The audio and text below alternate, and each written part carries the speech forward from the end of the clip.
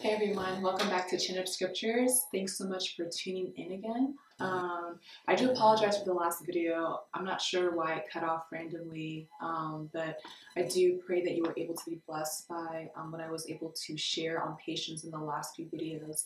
A few weeks ago, I guess now, I really sought the Lord for direction and just guidance on something that I had been trusting Him for a long time. And I really did believe in my spirit that there was some sort of delay. And really the question to God was, what was causing that delay? And I decided to do a fast and just really just get in the presence of God and figure out what the issue was. And the Holy Spirit is just so incredibly amazing. You know, right from day one, the Holy Spirit revealed to me that I had a spirit of unbelief. And I was just like flabbergasted. For really all of my Christian life, I've always thought that if I was a woman of faith, that it automatically meant, that I also was someone who believed God. And the Lord really took me through a process where He showed me that you can be someone that has faith and even has matured in complete and strong faith, but still have a spirit of unbelief. And, you know, I really want to share what the Holy Spirit gave me during this time, because I don't want any of you to be in a situation where you are trusting God for something and it's delayed because you don't believe God. You know, it's very clear that God cannot operate in a place of unbelief. You know, the Bible says that Jesus went back to His hometown, Mark chapter 6, to minister to His people, and they took offense at Him. And the Bible says that He cannot do many mighty miracles there because of their unbelief. And the Bible makes note that Jesus marveled at their unbelief. He was just kind of like, you guys know me. You of all people should believe the things that I say, that I'm able to do the things that I am claiming that I'm able to do. But that was not the case, unfortunately. So we're going to go bit by bit. I just want to lay a foundation. I want us to talk about first, you know, what is faith? And then we'll get into belief versus unbelief. How do we know, like, the different kinds of unbelief? How do we know that we are truly walking in a place of belief and faith in God and not just, you know, thinking that we are, right? And then we'll talk about rest. We'll just talk about everything, but we'll just take it bit by bit so that we really do understand this thing called faith and this thing called unbelief, and how we can really walk in faith and belief and see the manifestation of the promises that God has already made available to us by grace, right, through faith in Christ. So let's start with, okay, what is faith? And so, you know, we have to go back to Hebrews chapter 11, verse 1. So in the King James Version, the author of Hebrews says that now faith is the substance of things hoped for, the evidence of things not seen. The version that I kind of grew up with, that I like memorized, was in the NIV. And here it says, now faith is being sure of what we hope for and certain of what we do not see. So you can see here immediately that faith does not rely on our natural senses. So, you know, as human beings, we taste, we see, we hear, we feel, we touch. But faith doesn't rely on any of those things. You know, quite literally, the Bible here is saying that, you know, it's the things that we cannot see. It's the things that we're hoping for, but we're certain that God can do it. We're certain that God has done it.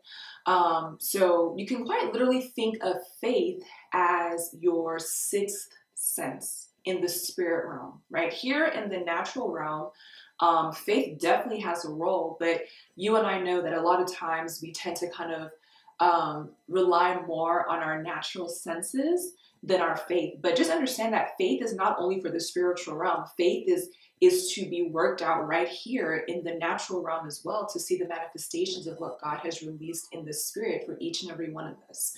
So that's one thing. And then also going along with your five senses, right? Your five senses allow you to reason. right? They allow you to kind of look at a situation and think about it in a more rational type of way. I don't know if y'all have ever been driving and you'll see like a stray dog, right? And the stray dog will literally just like, I mean, there's like traffic on both sides of the street, and the dog will just zoom across the street, and people are like swerving and like slamming on their brakes trying to avoid hitting this poor dog. As human beings, we know better, right? Okay, so we know it's a busy street. We know, like, okay, we need to wait until the light is red, and then we see the man, the walking man, that signals to us, okay, you can cross the street. But even with that, because people are crazy, you still look both ways before you cross the street, right? That's the ability that we have in our senses to reason and to rationalize and then make a decision.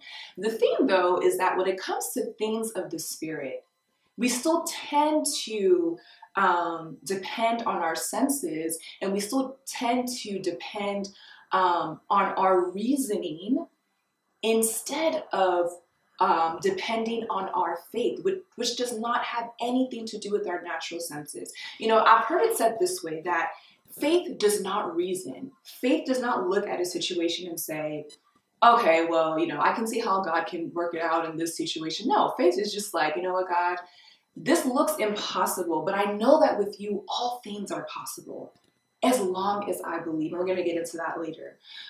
So faith does not rely on natural senses.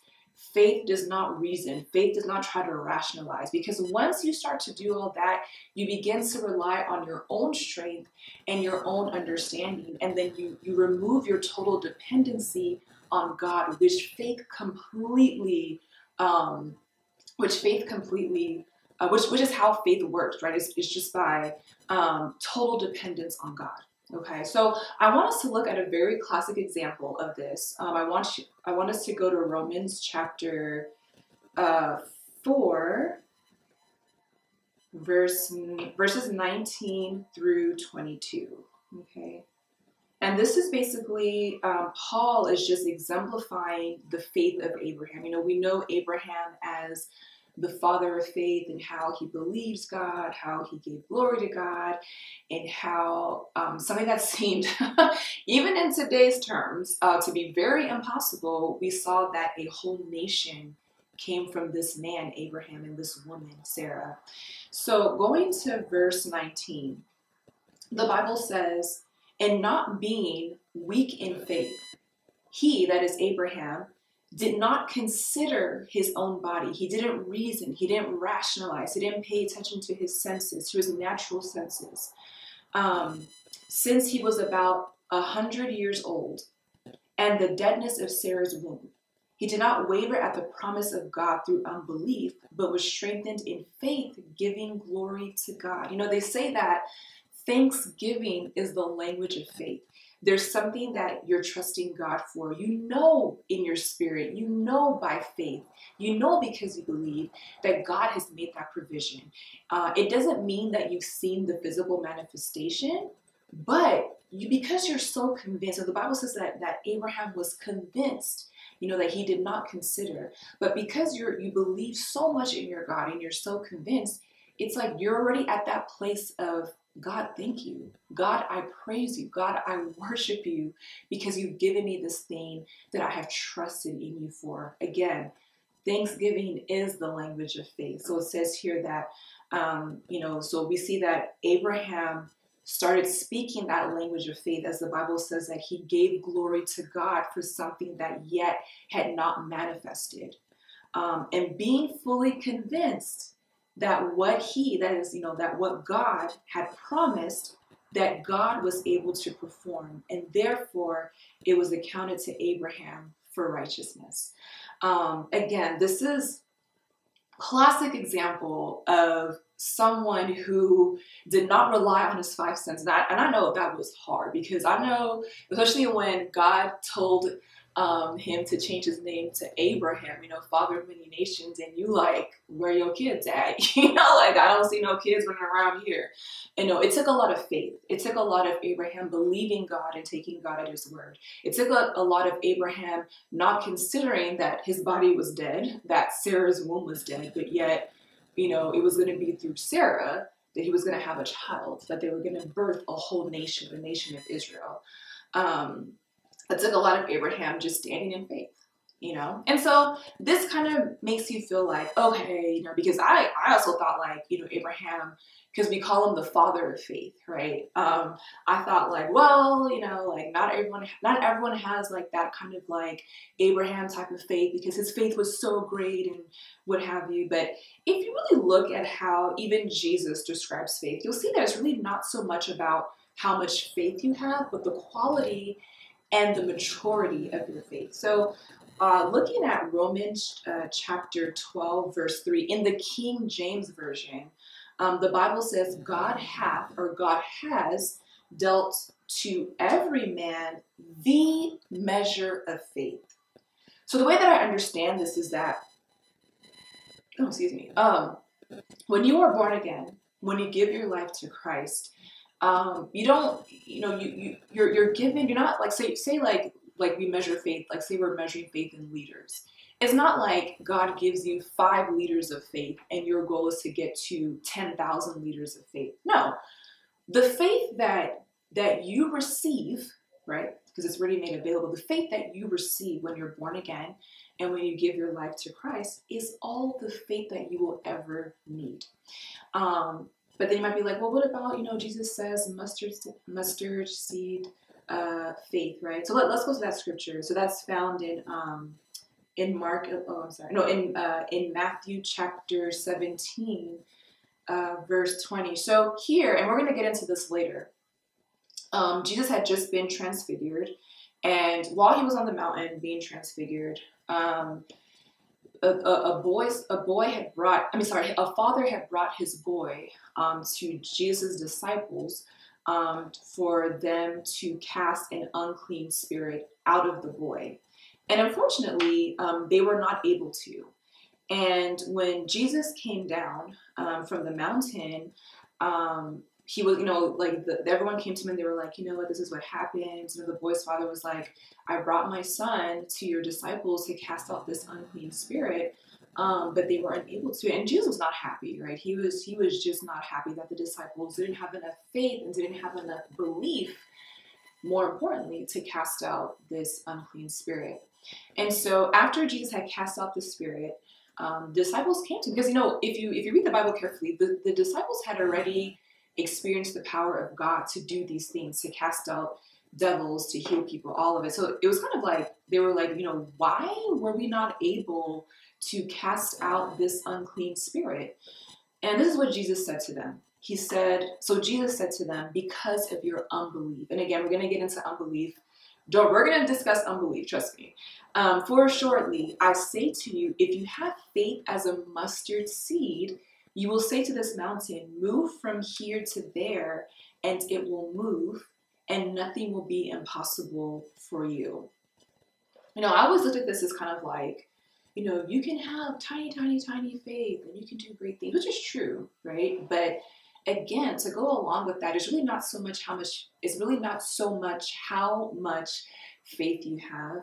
It's the quality of your faith. It's the maturity of your faith. And so then the question is, okay, then how is your faith matured? How do you get to a faith that is, you know, that is a quality faith that allows you to say to a mountain, you know, move from here to there, that allows you to look at any kind of impossible situation like Abraham and Sarah and still see the manifestation of God's promises to you? And the Holy Spirit led me to James chapter 1, verses 2 through 4. So this is what James says. He says, my brethren, count it all joy when you fall into various trials, knowing that the testing of your faith produces patience. Remember what we talked about with patience, right? Patience is being consistent. It's being constant in the things of God, no matter what happens around you, okay? Verse 4, but let patience have its perfect work, that you may be perfect and complete, lacking nothing. I also want to read it in the NIV version. So here it says, consider it pure joy, my brothers and sisters, whenever you face trials of many kinds, because you know that the testing of your faith produces perseverance. And that really does go along with patience, right? Because when you are patient, not if, when you are patient, you still are committed to God. You are still trusting God. You're still in the Word. You're still praising. You're still worshiping. You're still thanking God. You're still committed to the ministry or ministries that God has called you to at your church or in your community, right? No matter what happens. And isn't that along the line of perseverance, right? Like patience and perseverance really do go hand in hand. Verse 4, let perseverance or patience finish its work so that you may be mature and complete, not lacking anything. So how do you get to that complete faith? How do you get to that matured faith? How do you get to that, that quality faith? Is by trials. But it's not just going through the trials, it's going through the trials and still deciding, still choosing to stand in the Word, still choosing to trust God, still choosing to believe God and to take God at His word. Because a lot of us, a lot of people will go through trials, and once that trial hits, they are out. They're just like, you know what, God, I don't know about this. I didn't sign up for this. I thought being a Christian meant that I would just, be living the high life. No. So it's going through those trials and still trusting God. It's going through those trials and not going to a place of relying on your senses, relying on, your education, relying on your experiences, relying on, your ability to reason and to get yourself out of a situation. It's going through those trials and still being like, you know what, God, it's still just me and you. God, I am still completely depending on you. God, I'm walking by faith. I'm trusting you. There's things that I'm trusting you to do, and I'm going to do my part, God, but I am trusting you completely to come through and to do your part as well. That is the faith that comes from being tried, from going through various trials. So that is where I want us to stop for today. When we come back next time, we'll talk about belief versus unbelief. And I know that you're going to be blessed by that. So thanks again for tuning in, and take care, and God bless y'all.